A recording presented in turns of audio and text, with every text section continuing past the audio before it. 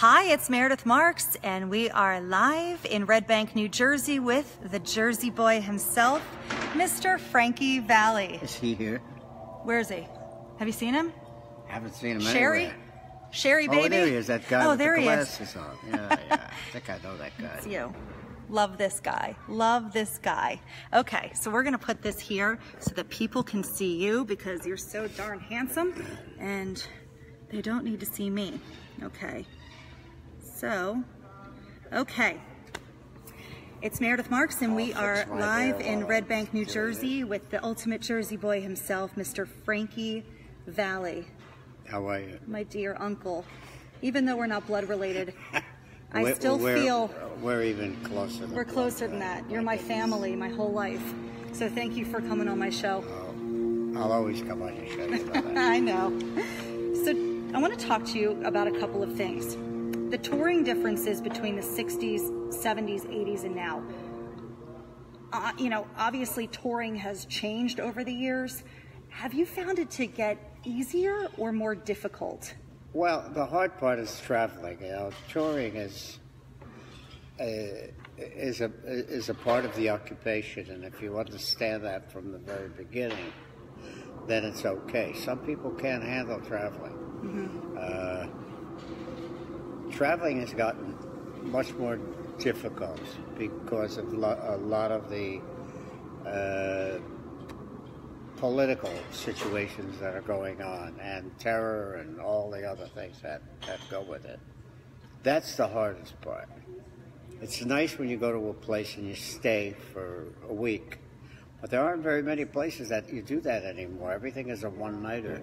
Right. So it's a continual situation of being on the road and doing one-nighters as opposed to going to a place and staying there for a week and settling in and getting to know the people who come to see you, where it's not unfriendly. It's almost as though you become friends, as though you're visiting them, or they're coming out to see you and visiting you. So there's a big difference. Because people feel such a deep connection to your music. I mean, you reach people, the new generation, you reach the older generation, and they're very comfortable with you. It seems like, and I've been in your audience several times, there's that real deep connection where people truly love you.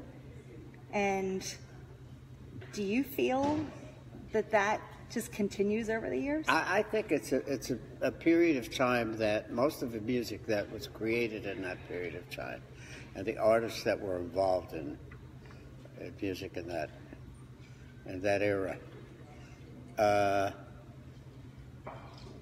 are a different kind of audience than there is today. Mm-hmm. And I think it was much broader. There was also, in that period, a larger portion of adults who also liked the same thing that some of the younger people did. Mm-hmm.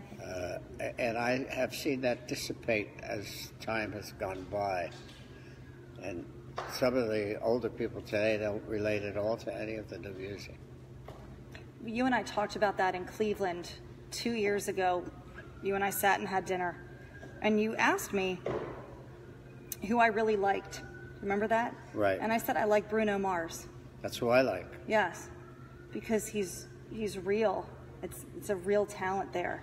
And then I said, well, what about some of the other stuff? And I don't know if you remember your response. Well, there wasn't a whole lot of other stuff. Very... But, you know, I'm even noticing there's been a big change in Bruno Mars mm-hmm. from 2 years ago to now. It's true. And I liked him better then. I love his talent. I think his talent is brilliant. But I think he communicated much better then than he is now. Yeah. Maybe he's just taken a little bit of a different direction. Well, it's everything is video and all performances of all the young people today. Mm-hmm. There's no real touching the audience, letting the audience get to really know you.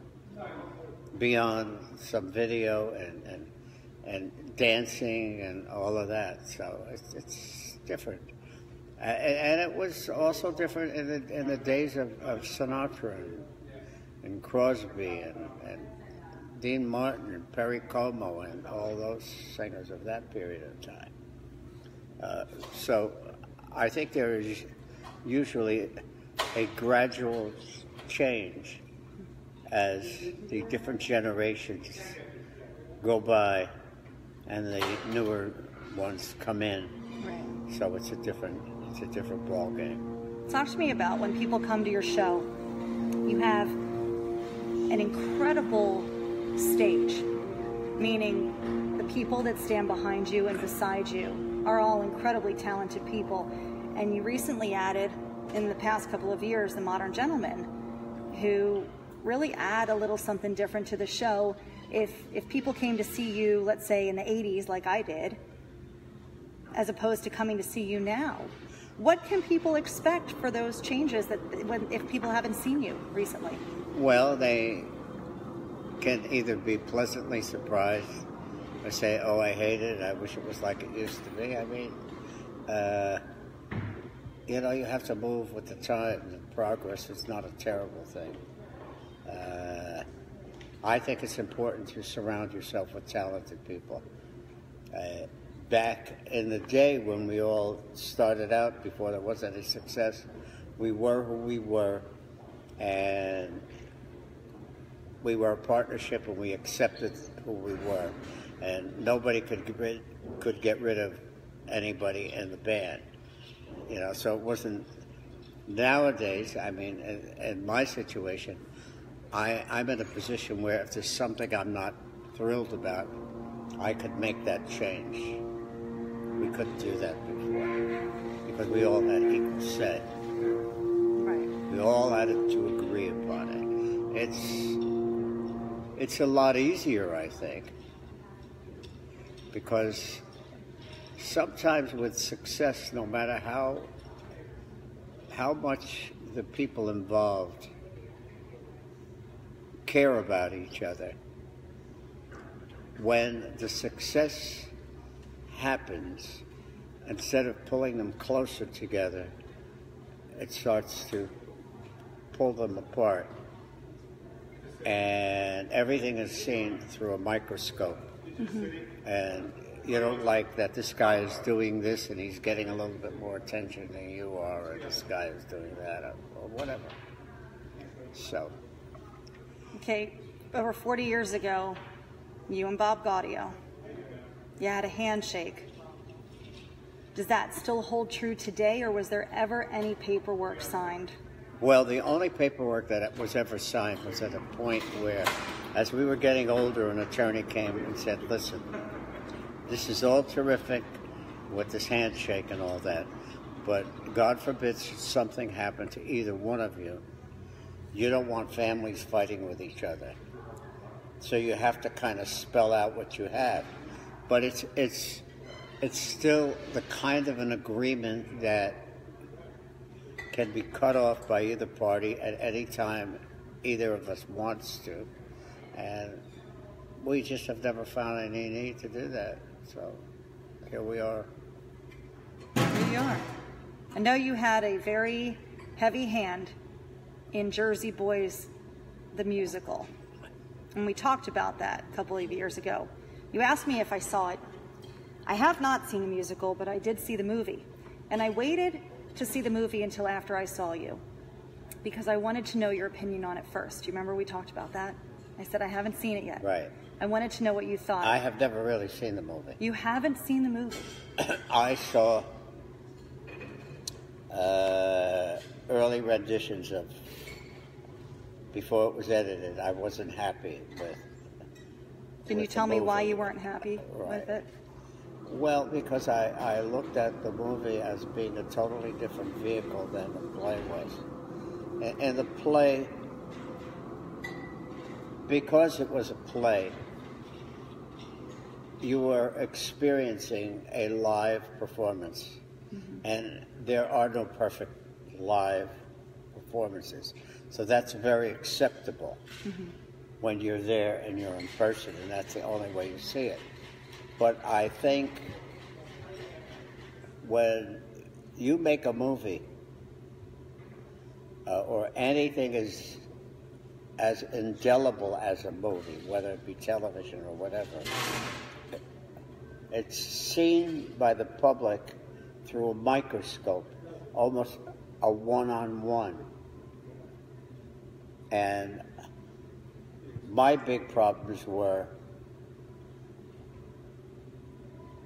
casting and some of the original ideas that we had put forth for the movie that were supposed to be in, that were not in. So I never even went to the premiere, neither did Bob Gaudio. I remember you told me that you thought it's tough to box in your life in a 2-hour movie because Right. there's so many other things that happened. You told me that it would have to be like a series. Well, I always thought it was a series before I thought it was a movie anyway. I believe very strongly in series. And not that I know so much about the differences, but I do know that, the longest running series on television have been there from the beginning of television. And that's the soaps. Mm-hmm. Now, what keeps the soaps going? Well, I can answer that, but I don't know if I should. No, what It's a sex appeal. I think what keeps the soaps going is the fact that it ends and you're left at the edge of your seat wondering what's going to happen when you turn it on next week or tomorrow or whatever. And that's what series are. Series are a series of vignettes. There's nothing that lasts in a series. There isn't a scene that lasts for more than a minute or two, and then they go someplace totally different. So it's a different approach, totally. Mm-hmm. I think it's easier for an actor to do a series than it was in the day of some of the great actors in classic movies, where scenes could be 15 minutes. I mean, that's an awful lot of dialogue to remember. In a 2 or 3 minute period would be a whole lot easier. Now, how I come to this conclusion is that I've learned that in soaps, when they make soaps, most of these actors have about 80 pages to learn a day. They are still learning their dialogue as they're shooting. They get a break from this 2 minute or 3 minute that they were in, and whether it's a commercial or it goes to another scene, and they go over what they have coming up next. So, that's you what could do it. You have an incredible memory. And I don't know of anybody, but it has to be back in the day. They must have had incredible memories. You still do. Well, I know a lot of songs, and especially songs that I really love. I pretty well know the lyric to maybe 2,000 or 3,000 songs. Let's talk about 2 of those songs.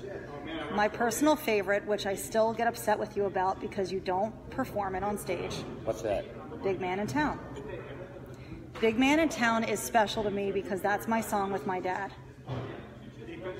For whatever reason, it just is. Well, maybe what I try to do with the show is do the most popular. That doesn't mean that some of the other songs were not favorites of mine. Big Man in Town happens to be one of my favorites. Oh, it's amazing. I love the storyline to Big Man in Town. Tell the storyline to Big Man in Town. Well, the storyline to Big Man in Town is a guy that's he's really trying to do it, and her family is totally against this kind of guy. He doesn't have anything, and he's saying, don't worry, I'm going to do it. I'm going to make it. I'll get there.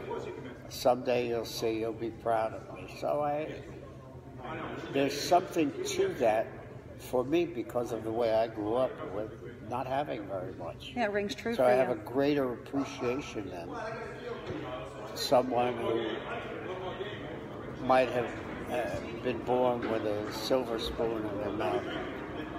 Or it's like today's world is so much different than from when I grew up. I think it's much harder on kids today than it was when I was a kid. It is. Because in most cases, families have tried to give their children, and these times, a better life, to get a better education for them. When I was growing up as a kid, you got out of high school and you went right to work, and that's what it was. Now, a kid who comes from a successful background has a tougher time. I know that sounds crazy, unless he's funded by his parents all the way through life until he becomes successful, if he ever does become successful. So, how do you tell your kid at 18 years old, who has just begun life in reality, okay, now you're 18, now pack your stuff, get out, go find a place to live. Well, in most major cities of the country, you can't find an apartment for under $2,500 or $3,000 a month. So now this kid who grew up with everything, with housekeepers and chefs and people that drove them to school and all of that, they're lost. They are. Do you think it's That's like why a lot of kids are moving? A lack of ambition? No, I don't think it's that. I don't think it's a lack of ambition. I think to them it's a reality to look and say, how am I ever going to achieve that which my father or my mother or my parents have achieved or accomplished? I almost don't have a shot in the world. I'm really starting from nothing. And they have all of this. Now, if they came from a family that were average people, and Dad went to work and he had a 9-to-5 job, and Mom took care of the kids and did a little part-time something, and they struggled, then it would give more incentive, because the kid would say, there's got to be more than this, or I want more than this. What can I do? How can I escalate my life to becoming more successful, to have more, to be able to give my children more? We all make that mistake of wanting to give our children more. It's better to have our children fight for and earn more. I agree. It's better for them. I agree. Who is Frankie Valli when you are on tour?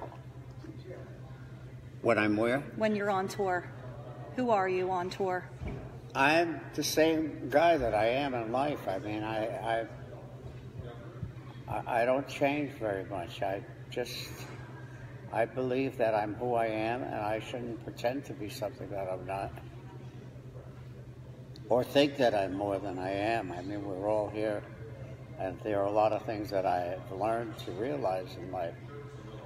Regardless of what your accomplishments in life are, we leave this earth the way we came in, with nothing. Exactly the same way. You can't take any of what you've done here, your worldly goods and all of that, with you. It's just So stuff. you go out exactly the way you came in, with nothing. Nothing. So it's When what you do go- you when think you of go off yourself, tour- and how proud do you want to be of what you do and your accomplishment? What do you think, or how much understanding do you want to give to those who may not be doing as well as you are? How much do you care?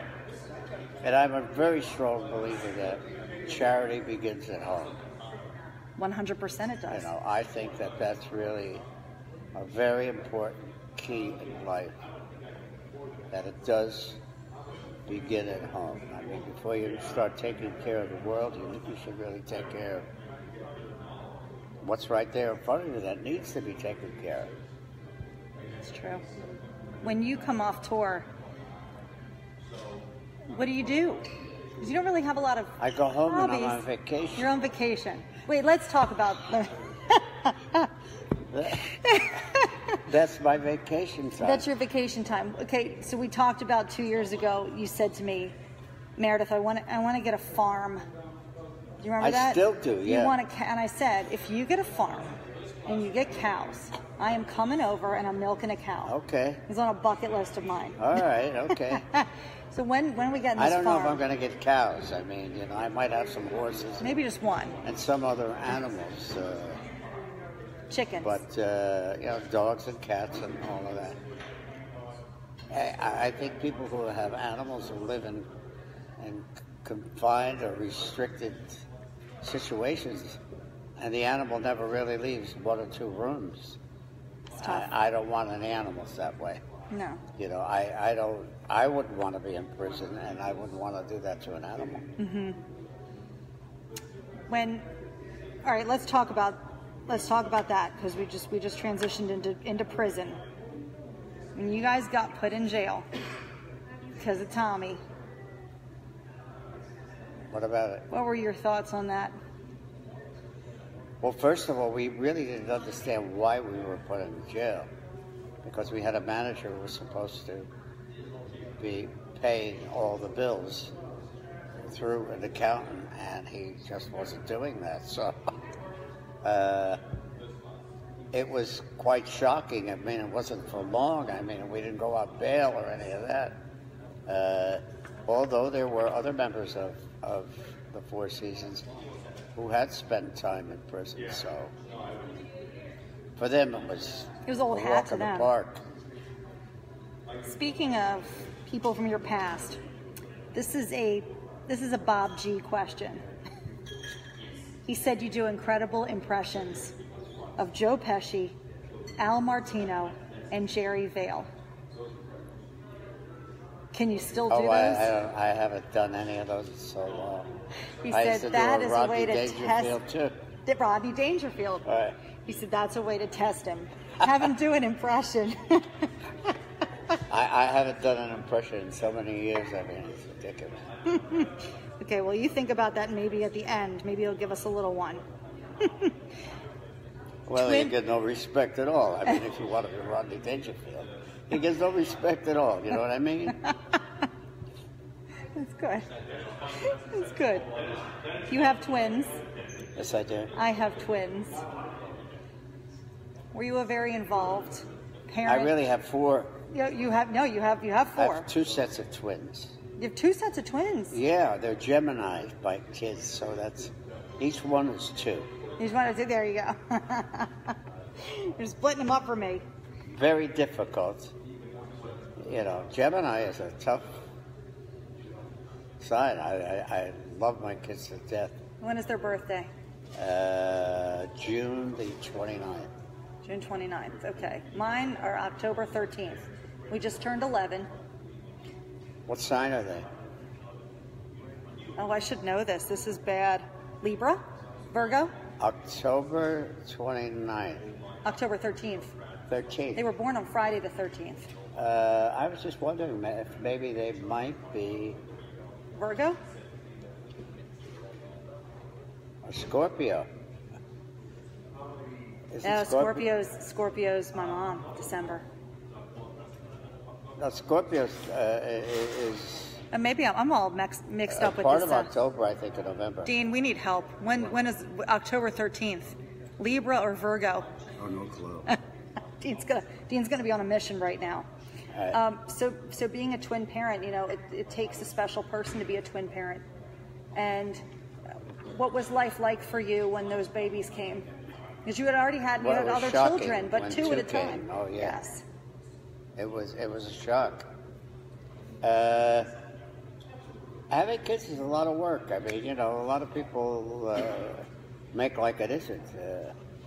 The amazing thing about having kids is that no matter how old they are, they're still your kids. Sure. You know, so, and there's that kind of mentality. No matter what you think,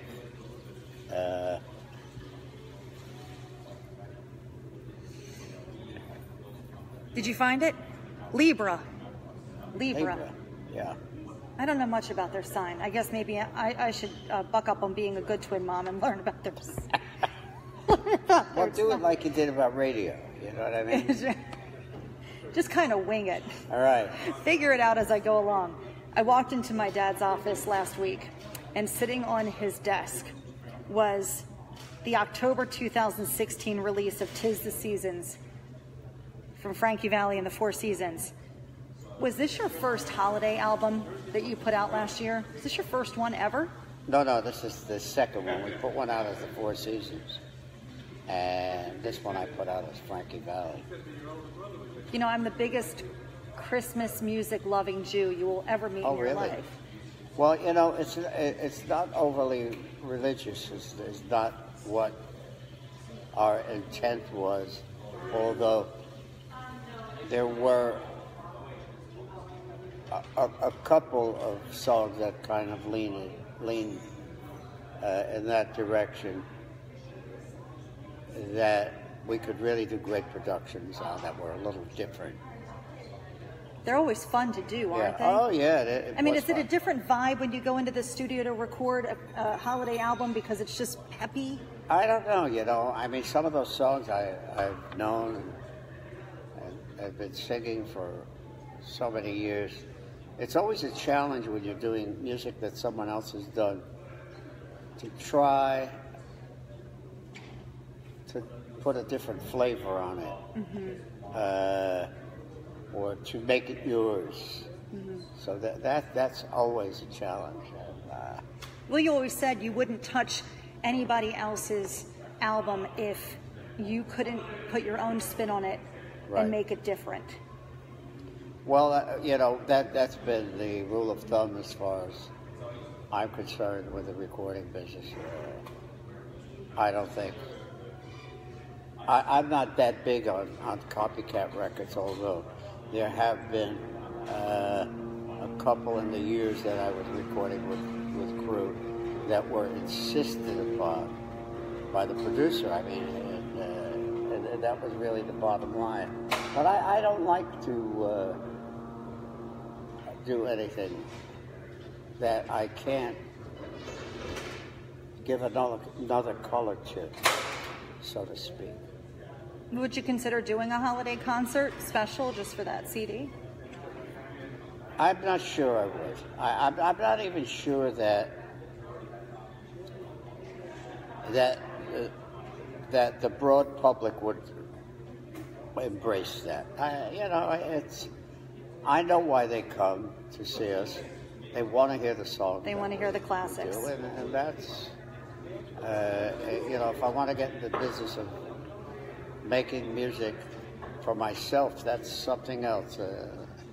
That's not what I do. And my great enjoyment is being able to perform for an audience and give them what they want. And it's okay to throw something that's unexpected in occasionally, but don't overdo it. I personally think, regardless of who it is, if you were doing a concert and you announced that, let's say Billy Joel, he says, I'm doing a concert and I'm not doing any of my hits, I'm doing all brand new material. I'm not too sure. They wouldn't take well to that, yeah. No, I don't think that many people. They said, well, no, I wanted to see him when he was doing it. I'll wait till he does his hits. I went to see Heart in Baltimore, and they did probably 2 of their hits, and the rest they did Led Zeppelin, and I was pretty darn disappointed. They did them well. It's just, there were some songs that I really wanted to see performed. Did they do them exactly like Led Zeppelin? No, they put their own spin on it, which was cool, and I admired them for that. But the rest of the audience, didn't understand. They thought, are we at a Heart concert or are we at a Led Zeppelin concert? The next time around they probably won't get a good response. They might not. Yeah. Okay, you're born Francesco Castelluccio. Tell me about Valli. Well, Valli is a name that was. It just came about very quickly.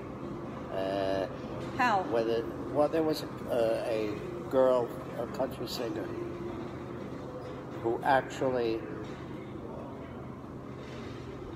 took me on my first professional interview for management and to record. And her name was Jean Valli. And when she went to these people, she told them I was her brother.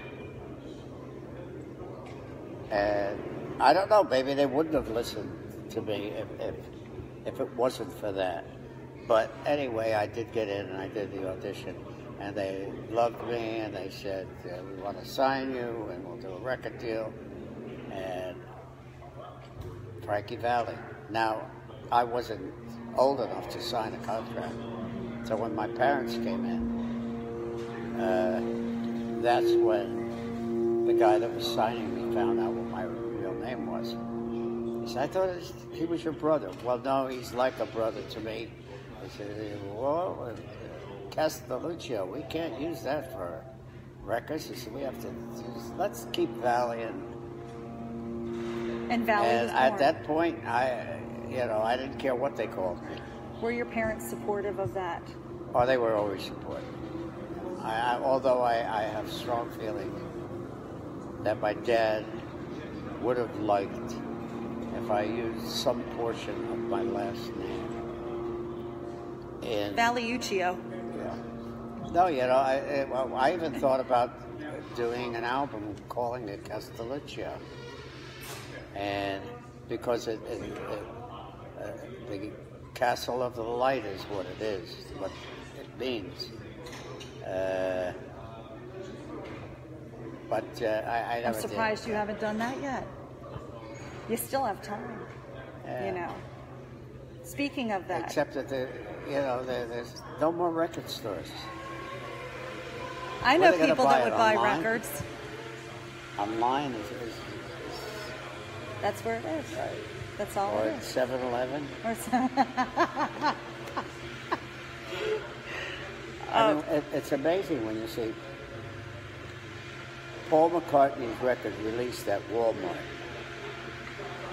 Isn't that crazy? You buy the record and you amazing. get a couch. It's amazing. Or you buy the record and you get a washer dryer. You buy Frankie's album, you get a cow. And a trip to a farm. You made a comment that you guys were going to be doing this well into your 80s. You want to change that now and say you're going to be doing this well into your 90s? I don't know at this point. Do you ever get tired of it? Yeah, I'm thinking very serious. I don't get tired of performing. The travelers. I almost, being here and doing this and being in one place for 3 days is so incredible. And whether I'm looking out the window of my hotel room which this is a beautiful hotel, by the way, right on the water in Red Bank. There's something really spectacular about getting away from everything. This is one of the kind of towns that I would probably look for. It's a very, very cute town. I could see you here. They don't even have a mall here. They have outlets. Yeah, oh, you would love that because you like a bargain shop. No, I don't think there's any outlets. There are outlets. I saw them coming in. Oh, yeah, but they're not, you have to go south. They're not in Red Bank. Little south. That's okay. Dean will drive you whenever you want to go. You just call Dean, and he'll take you down to go get the bargains. That this is how it was in the old days. I like all these, and the shopping areas here are nice, and there's a lot of restaurants. It's beautiful. It's absolutely beautiful, and it's a crisp, wonderful fall day, and I get to sit here with you, which I can't complain. All right, let's touch on how you and I came to be. You and I. Okay. My dad, in the 60s, Well, working at the Club Venus. I didn't know you yet. You were just a thought. I wasn't even Your a mom thought. and dad's No, I wasn't mind. even a thought yet, Uncle Frank. I was not a thought yet. Club Venus on Herring Parkway in Parkville, Maryland. Tell me about the first time you saw my dad. You met my dad. I thought it was in Towson. Parkville. It's like The Venus was in Towson. the Venus was just north of Towson. I live in Towson. It's just north of Towson. How on far is Herring it from Parkway. Frederick? Frederick. Oh, I know why you're asking that question. Frederick, it's probably about an hour. Well, I had there was a while I had a band that was based out of Baltimore. And you got to hang out with Bill Bateman. Right. Which, by the way, I told him that I was coming here, and he did not send you a crab pretzel. I just want you to know. I asked him for one. Bill, you're going to get in big trouble. Bill didn't send any crab cakes or anything? He didn't send the crab cakes. You sure they're not in the back of your car? Bill, did you send them? I don't know. Where are you, Bill? We're waiting. You still have time. Maybe he's driving up now. So Club Venus, and you started a friendship with my dad and a business relationship with my dad. Well, that wasn't where I started the relationship with your dad. Really? You see, actually, the first sound people I ever worked with was Clare Brothers. Right. Okay. And they weren't even a company at that point. Okay. And your dad had a job with Clare Brothers, and he was an engineer that worked for them. And at the very early times, Roy would come out and he did sound for us. And then your dad got this job with him, and as Roy's business began to grow, your dad became my sound guy. Okay. And I was on the road and we had some sort of a disagreement on something with the Clare Brothers. And they asked your dad to leave the job. And go with the Jackson 5. Whatever it was, anyway, he said, I can't just leave these guys, just walk away. Yeah. He said, I can't do that. So he says that I'm not going to do it. He said, well, if you don't do it, we're going to fire you. And he came to us and he said, listen, this is the situation, so forth and so on. I don't want to leave you guys. He says, and I'm not going to leave you flat no matter what happens here. He said, but if you give me the front money to build a board, I'll build a board, and I have the people to do it, and this is what we'll do. And when I'm not working with you, I'll use the board to work with other people. And we said, okay, and that's how it all began. That's awesome. And that's why we have had the friendship that we have had for such a long time. I mean, his loyalty was incredible. He's a very loyal person. Not that I have anything against the Clare Brothers either. I mean, because we eventually, whether we worked together or not, we became good friends because we worked before we had this little disagreement. And I could understand them wanting to take an engineer away from an act to improve their business, to take on somebody who was hot at that very moment. So, we all get grown up as we go along. Well, I'm going to say thank you for doing that, because that allowed, selfishly, me to have you in my life, and you made a huge impact on my life. Growing up, being around you has been amazing. I've had great relationships with all of those people in that period of time, even some of the players that used to play with me, and the band. Well, you've had Robbie Bill Robertson Bateman. forever. Well, Robbie Robertson has been with me almost 40 years. He's been there forever. And Bill DeLoach, was... And Bill DeLoach has been and then with he came me back. and not with me. Now he's back with you. Yeah, a few times. It's so incredible. You have immense loyalty as well. Yeah. Yeah. So what is your favorite song to perform? I don't have a favorite song, you know. My favorite thing is music, in any form that it comes.